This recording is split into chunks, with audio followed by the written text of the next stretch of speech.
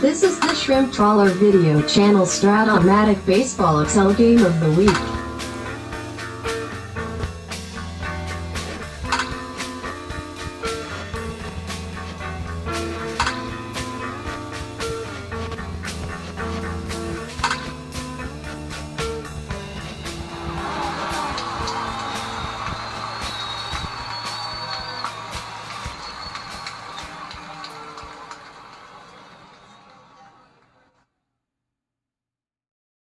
Welcome back, baseball fans. 1979-82 Fall League Game of the Week.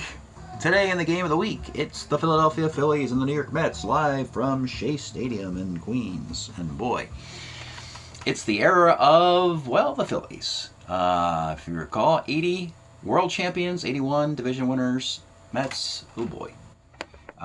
Let's take an overall look at the standings, shall we? In this timeline, in this division, in the Fall League, here we go. National League has a bunch of clubs trying to run away and hide with things, one of those being the Phillies. Phillies got a 3-game lead on the Braves, Mets 4.5, Marlins 5 back. But look at all these top guys. The Reds having a nice start. You got one of these expansion teams, actually two of these expansion teams playing 600 baseball. And you also have out west, the Astros doing some great stuff. Yeah. So, whoa, look at the competitive nature at the top of these divisions. And again, you're going to see that often because you're only playing about 90% of a division series, a schedule. You play 4 games outside your division, but otherwise you play a possible 30 games, minimum of 20, maximum of 30 games amongst your own division. You play 10 games against a rival. Up to 10 games, best of 10 games against a rival in your division. That's one of the things I wanted to do in this league is experiment with scheduling and playoff format and roster building, stuff like that. It's more of an experimental fall league. But it brings us to the fall game of the week between the Phillies and Mets. Let's take a look at what happened. We opened up at the Vet in Philly. Craig Swan for the Mets. Eric Schall. So what Philadelphia has done is, they know they have the offense, they know they have Carlton, and they have Tub McGraw. So they went out and decided to go pluck some pitchers off of other staffs. So they found Eric Schall, they stole from the Padres, Ray Burris from the Expos for this particular time, Roy Thomas, Ray Searage, Dick Drago. Those are foreign of Philadelphia, but they hope that they will be the additions to get this Philly team to a World Series. They need more pitching help. Mets, on the other hand, have a really intriguing offense. A lot of speed, a lot of batting average, not a lot of power necessarily. But anyway, in this particular game 1, Craig Swan versus Eric Schall, and this is goose eggs, folks, for a nice chunk of this thing. Until on the bottom of the 7th inning, you get a Mike Schmidt double. And with 2 outs, Keith Moreland drives in with a single, 1-zip. And both guys go the distance, folks. Swan, that was the only run he gave up, 3 hits, a walk and 6 Ks. But Eric Schall, 3-hit shutout, 2 walks, 3 strikeouts, 1-0. Where is the offense? Philadelphia beats the Mets, 1-0. Well, the offense, ladies and gentlemen, will be in Game 2. Game 2 from Philadelphia. Final score, Philadelphia 20 burger. Philadelphia 20, Mets 4. The Mets start Frank Tanana. He was looking for a home after some shoulder problems that knocked him out of 1980. The Mets came calling for him. Dominates left-handed batters, as you can imagine. So the Phillies decided to put lefties Greg Gross, Bake McBride, and Rob Wilfong all on the bench. And that meant that it was batting practice, as Tanana's fastball is not near what it used to be. He gets knocked out by the 4th inning, and then with the bases loaded, Doug Bear comes in and proceeds to walk 1, 2, 3, 4 runs in with 4 straight walks. Thank you, Doug Bear, and the Mets. Good night. Have a nice day. That's basically your ball game there. Carlton was the starter for Philadelphia. You know what? He went 5 innings and he tapped out and said, I want to go play golf or something. So he leaves after 5 innings with a 14-1 lead. just to get qualified for that cheap victory. And his bullpen of Roy Thomas and Roy Searage get the victory. 24 Philadelphia. My goodness, we've all played in that Little League game, folks, one way or the other, haven't we? Yeah, the 24 game. And you're like, isn't there a mercy rule? And the answer is no, there's not. So, Phillies need one more win in this best-of-5 series. And we go to Shea Stadium for a game number 3. For the Phillies, it will be one of those imports, the expensive imports, Ray Burris, his 1981 Montreal Expo tenure, 9-7, 3.04 ERA, and 136 innings. In what could be considered a full season. That's the year of the strike, so the innings pitched are going to be down. But that was a full season. You can pitch on 3 days rest. And for the Mets, another import to help them out, Glenn Abbott. Glenn Abbott was a Mariner, 12-12 with a 4.10 ERA. Pitching in that ballpark, they gave up a lot of home runs, hoping that cavernous Shea Stadium will limit that. Ray Burris, Glenn Abbott, in Shea Stadium for a Game 3 in the game of the week. Philadelphia decided to shuffle their lineup again, up 2-0 in the series. Let some of the reserves play today. So, just ahead of time, letting you know that Larry Boa, the normal shortstop, is on the bench to start this one. Lonnie Smith is on the bench, and Gray Gross is on the bench to start this. Those are 3 good Philadelphia players trying to see if they can beat the Mets with the junior varsity. So, leading off for the Phillies, left fielder Larry Herndon. 68, triple 1-2, that's a double. Pete Rose, 64, third X. And that's Ray Knight's at 2, he's 17 at third. And he kicks the ground ball. Oh boy. Runners in the corners. For Keith Moreland a Feeling, 63, short X. This is Rance Mullinex at 3-14, that's a double play ball. But the run will score. Base is empty, 2 outs for Mike Schmidt. Bounces to third. Again, this is Ray Knight, and he makes the play again. That was a 5-4-3 double play. There we go. All right. 1-0 Phillies. It'll be John Stearns leading off for the Mets. 39 is a walk. Ace Steeler. Something interesting about these Mets. They got some speed here. Stearns is an A, Jerry Remy's an A, Lee Mazzilli's an A, Steve Henderson a B, Dan Meyer a B, Hubie Brooks a B. You know, nice wheels. Down a run, Jerry Remy. And catching today is Bob Boone with a -3 arm. Ouch. Yeah, let's think about that a little longer. Jerry Remy.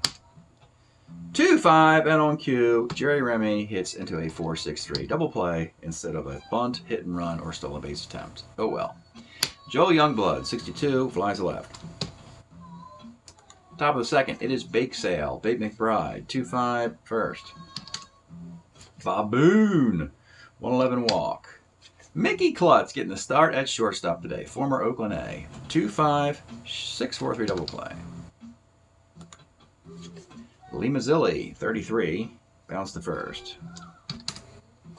Steve Henderson, 2-6, single 1-3, that's a base hit. Dan Meyer, 47, single 108, is a base hit.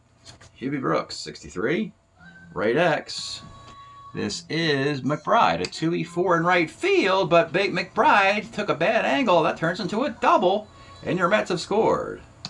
We have a 1-1 tie. Second and third, 1 out, Ray Knight. Infield's going to come up here. 62 is a sac fly to left. Runner at second, 2 outs. Rance Mullinex skies the center field. 2-1 Mets. Into the third. It's Rob Wilfong. 65, base hit. B Steeler. Gary Maddox. He's going to have a little bit of fun with a hit and run. Runner has to steal on a 7. Runner steals successfully on a 1. Runner does not quite catch the T rating. We get a stolen base for Wilfong. Ball drifts into shallow center field, but he stays put at second base, and the ball is retrieved. Runner at second now for Maddox as he swung through the hit and run. And he'll swing away. 55 skies the shallow center, leaving the runner at second base. Larry Herndon. 49, second C. Now he's at third base with 2 outs, though, for Pete Rose. 37's a walk, and it's Keith Moreland a fielding. 1-6, let's take a look at Keith Moreland a fielding. Nice rookie card. My goodness, who is the best Philly rookie? Is it Keith Moreland hitting 314? No, it's not. It's Lonnie Smith hitting 339. But anyway, fantastic rookie card for Keith Moreland. 1-6 is the single to right field, and that'll score Wilfong to tie the game. And now you got the dangerous Mike Schmidt. 1-9, and he strikes out. 2-2, bottom of the third inning. It's John Stearns. 47 is a K. Jerry Remy, 2-7, a base hit, a stealer. Now they've tied it up. They're going to be aggressive here. Try a little stolen base action. And that is going to be out stealing by the gun of Bob Boone. Joe Youngblood, 65. He bounces to second base. Okay, nothing happened there. Into the fourth we go. It's Bake Sale. McBride, 58's a base hit. Bob Boone, 56, pops to first. Mickey Klutz, 2-4. Another 6-4-3 double play for Mickey Klutz. Got a couple of those today. Bottom of the fourth, it's Lee Mazzilli. 38 is a walk. A stealer. We learned our lesson last inning. We'll stay put. Steve Henderson. 3-6 is a walk. Here come the Mets with a couple of base runners for Dan Meyer. 2-6 pops out. Hubie, Babbling, Brooks, 65. Second C. Runners in scoring position with 2 outs for Ray Knight. 4-12 for Ray Knight is a bouncer to first base. 2-2 affair. Into the fifth. Rob Wilfong, 65. Base hit for the B stealer. Maddox will try another hit and run. And same result last time. He swings through it. And runner has to steal. This time he is gunned down by Bear Stearns. John Stearns guns him down, stealing. Wow. 1 out now for Maddox. 48 flies to right and with 2 outs. Herndon, 42, bounce to first. Bunch of base running blunders thus far in this one. Into the bottom of the fifth we go. Let's pause a moment for station identification. This is the Shrimp Trawler video channel. Este es el canal de videos de camaroneros. That'll be Rance Mollinex leading off. 2-6 is a walk. John Stearns. 2-3. Fielder's choice. A stealer. Remy's going to hit and run this time. And he rolls the 11, but it's the B to A, so it moves runner up. It's not a stolen base chance. So now he has Stearns at second. For Joel Youngblood, let's take a look at this card, folks. So Joel Youngblood, in case you forgot, in 1981, yep, he wins the batting title in the year of the strike by hitting .350 for the Mets. Yeah, folks, the Mets have some nice pieces here. It's, you know, I mean, Youngblood, Mazzilli, Henderson, Hubie Brooks at 307, Ray Knight at 318. I mean, you got some nice, Jerry Remy at 313. You got some nice pieces on this Met team. They're not a ragtag bunch. Big moment here for the .350 hitting Joel Youngblood with a runner at third and 2 outs. Second and 2 outs. The pitch. Youngblood, 38, is a fly ball to left field. It stays tied at 2. Abbott and Burris, both starter 6s. Their breaking inning is here. It is Pete Edward Rose. 2-7 base hit. Pete's on. For Keith Moreland a fielding. 2-7. That is a base hit because you had to hold Pete Rose at first base because Pete's a B stealer. And what would have been a ground ball play for a slower runner turns into a base hit through the hole. You got runners on the corners. Nobody out. And Mike Schmidt. Let's play it up. You're down 0-2 in the series. The pitch to Mike Schmidt. 48. That's a sac fly to center. Now you got 1 out, man at first for Babe McBride, 2-10, and that's a 1-6-3 double play. Well, way to battle back Glenn Abbott. 2 guys on the cheap single plus, on the ground ball plus. Only surrenders a sac fly and a double play. 3-2 Phillies, bottom of the 6th. Ray Burris breaking inning. It'll be Lee Mazzilli. By the way, just as you saw in the previous game, both teams crush left-handed pitching. So the fact that Burris and Abbott are righties might give them more shelf life. Mazzilli, 312, is a low max.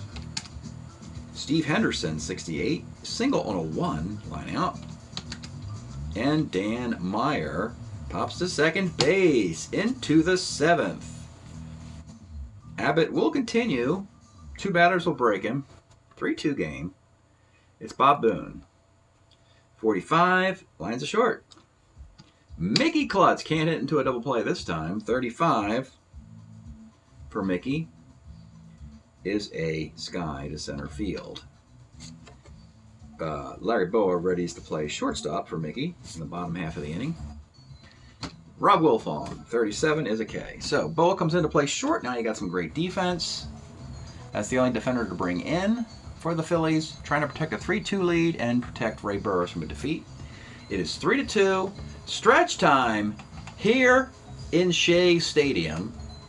We are enjoying listening to Liquid Liquid, early 80s no-wave band from New York. With this collection of hits, I believe this one is the this is what White Lines eventually became from Grandmaster Flash. We'll throw that one down for you. Liquid Liquid here. They wrote this song, and then it was sampled and written into the big White Lines hit later in the decade by Grandmaster Flash, and so forth and so on. All right, bottom of the 7th, 3-2 Phillies. It'll be Burris continuing against Hubie, battling Brooks. 56 pops the first. Ray Knight, 46, second X. This is Wilfong. He's good. He's a 2E20. And with 2 outs. Rance Mullinex, 5'11", left X. This is going to be Herndon. He's good. He's a 2E9. Buddy makes a 2-base error. Let's double check that E rating. Yes, sir, D. Yes, sirree, Bob. That's a 2-base error on Larry Herndon. Drops a fly ball there with 2 outs. Tying run in scoring position for a leadoff hitter and pretty speedy catcher, John Stearns. 62, flies to left. Burris gets out of it. Into the 8th. How far are we going to go with Glenn Abbott here? You know something, folks? Down 0-2 in the series. I think they're just going to go right to Jeff Reardon. Jeff Reardon came up with the Mets before he would go to the Expos and the Twins. Longtime closer. 8-7 in 1980 with a 2.62 ERA and 110 innings. He's going to come in as a relief 3, make sure there's no more damage done here. Can't afford it. Can't afford the sweep. So Reardon comes on in the 8th inning with his team down a run. It'll be Gary Maddox. 410 center X. This is Mazzilli's a 2 in center field. 2E5 in center field. Makes the catch. Larry Herndon. 44. 4-4 off the Reardon card. You saw it. That is out of Shea Stadium. It's 4-2. Pete Rose. 310, flies to right, and with 2 outs, it's Keith Moreland at 2-9. Keith Moreland the feeling, grounds to third. Woke up this morning and the sun was gone. Let's see here. No defense to bring in for your Phillies with a 4-2 lead, 6 outs to get. Do we go Tub McGraw against a Met team that crushes lefties here?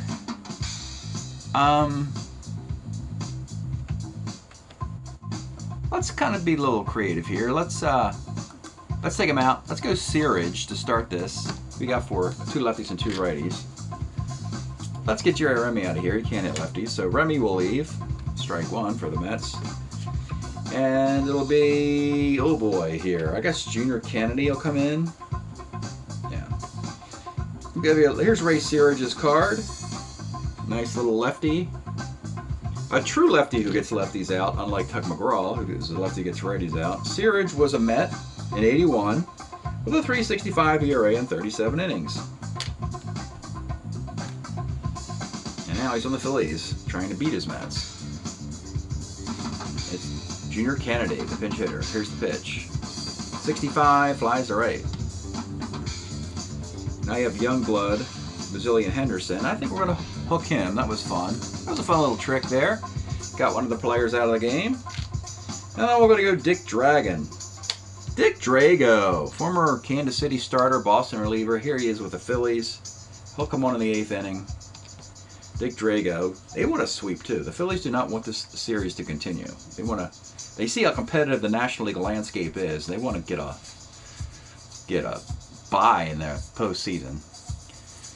So Youngblood, Mazzilli, Henderson all hit lefties better. So the righty Drago comes in to face Joel Youngblood in a 4-2 game.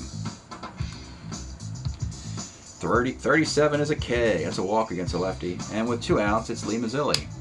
48 is a K for Dick Drago. We go to the 9th, 4-2 game. It's Mike Schmidt. Remy just takes over, or Kennedy just plays second for Remy there. Mike Schmidt in the 9th, 63. Pitcher X. Oh, Reardon's an E38. Oh boy. Yeah, that's an error. Schmidt's got wheels. B. Steeler. Bake Sale McBride. 212 pops out. Bob Boone. 34 pops out. And with 2 outs, the number 7 hitter is now Larry Boa, replacing Klutz. 38 Boa flies to right field. Buckle up. Bottom of the 9th. Phil's sense it. They want a 3-game sweep here. Tug McGraw is ready to go. I think you'll see. Oh, and Huey Brooks crushes lefties in the bottom half of this inning. Dick Drago, we'll see how far he can go here. Because you don't want Huey Brooks to face a lefty. He crushes them. So we'll see if we can get Drago through 3 batters, perhaps.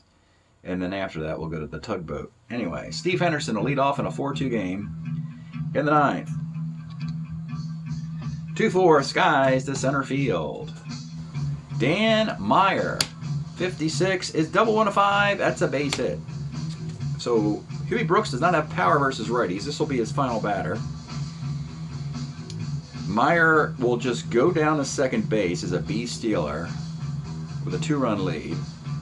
It'll be Huey Brooks against Dick Drago. 1-4, skies to center field. And it's Ray Knight. And, yeah, we'll do it. We'll do it. We'll bring in the tugboat. Even though Ray Knight hits lefties better, we like the tugboat. He gets righties out. Inning and a 3rd. Very good work for Drago. But it's time to bring the tugboat in to get the final out here and face the tie run. Former Met, current Philly, Tug McGraw, 1980, 5-4 with a sparkling 1.47 ERA in 92 innings. He got the final out of the 1980 World Series. Trying to get the final out of this contest. And to do so, he will have to face Ray Knight. Let's take a look at Ray Knight's card. 1979 Cincinnati Red, 318 average, 10 home runs. We got him to New York sooner than he would have gotten there. He was on the World Series 86 Mets team, but we got Ray Knight to the Mets sooner than that for moments like this. The tie run with 2 outs in the 9th. Here's the pitch to Ray Knight. 2-6 is a base hit. Now you have 2 on and 2 outs. And it's Rance Mullinex. No, it's not. Batting for Rance Mullinex. Jose Morales. Let's take a look at Jose Morales. Perfect time for him. Long-time pinch hitter, utility DH, backup catcher guy. Was with the Twins in 1980. Led them in hitting with a 303 average. Homers a 1.5. You got 2 on and 2 outs. Jose Morales, Tug McGraw could walk this thing off. The pitch to Happy Jose. 38 for Morales is a fly ball to center field. And the rally ends there, unfortunately for the Mets. They lose the game and they get swept. 4-2 is your final. McGraw does get the save. Did give up 1 hit in that. As it turns out, that run Reardon gave up made it a little dicey. You know, if they didn't get that run, that makes the ninth inning even dicier for the Phillies. But they get the win, and, you know, you kind of figure that. The Phillies have the finish for these games. The Mets just are wandering around trying to figure out how to win kind of era for them. Got a bunch of nice pieces. They don't assemble very well. Reardon gave up a solo shot. And Abbott takes a tough loss here. For what his card does, he did everything he could. He got an unearned run in the first, 2 other runs. Only walked 2, struck out 2. McGraw gets a save while giving up a hit. Dick Drago got the final out. Got the final 2 outs, actually. With 2 strikeouts and a hit. Searage got his 1 batter out. The ferocious Junior Kennedy. Ray Burris does get the victory. He gave up 4 hits and a couple runs early in this, then settled down nicely, but still pulled to preserve a victory for him. 1019, 0109, 4826.